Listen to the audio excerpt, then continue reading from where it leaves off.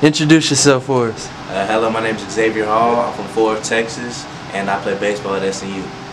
Nice. So, what are your thoughts on the current season? My thoughts on the current season is I really grew as a person this year. I grew as a teammate. I really matured this year. As a team, I feel like we've came a long way from the recent years of SNU baseball. We are not really known to be that great of a team, but we're really changing and growing. So.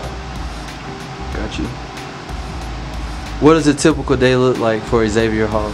A typical day for me looks like I like to come to the field a little bit earlier than everybody. I like to get some swings in. I like to also do a little bit of plyo work, make sure that my arm's healthy and good at all times.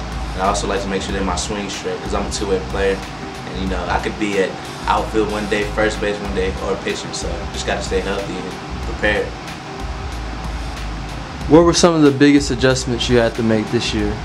A big adjustment I had to make this year is honestly just my swing.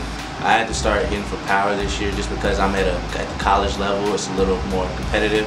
And growing up throughout high school, I was more of an average guy. And yeah, I was more of a contact hitter. So I had to really work on my power and my swing this year. What motivates you to play baseball? What motivates me to play baseball is honestly just the love for the game.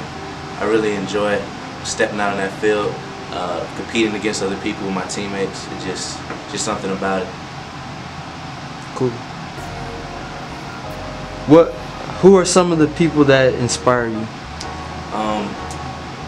Tim Anderson inspires me. I really like how he shows his swag on the field. I really look up to him as a baseball player.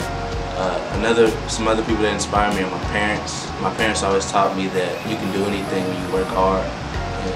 Anything's achievable, so I always keep that when I'm playing the game of baseball. In what ways does baseball relate to life? Baseball relates to life because it's a game of failure. In life, we fail, everybody fails, nobody's perfect, so it's really just about how you deal with that failure and move forward in life. And lastly, what is some advice you would give to kids who aspire to play college baseball?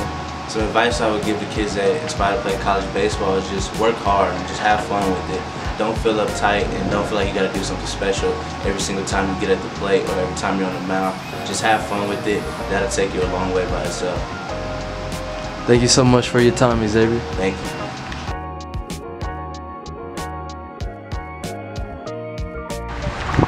What would happen if Roger Clemens was on the mound and he was at the plate? Come on. That's not even a question. We'll take him right over. What's that? 400.